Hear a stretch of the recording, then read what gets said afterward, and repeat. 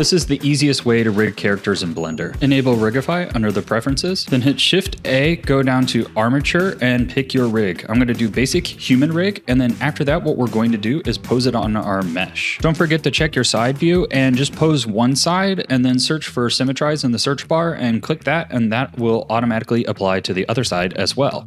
After you've gotten it in place, come over here to your properties panel, click a generate rig, and that will generate a rig with all of these groups. Now what you want to do is grab your character, grab the rig, hit Control P, and parent with automatic weights. When you open the end panel here, you can now turn on all your layers on and off right here, and you have various controls here, including switching from FK to IK and matching the location of your character. A lot of people don't know this, but also under the Rigify menu, under the Edit Armature mode, you can actually add a bunch of various samples here. So if I come back over here that I have added this portion of the rig, I actually have more about how to utilize these samples in a full tutorial. Check that out.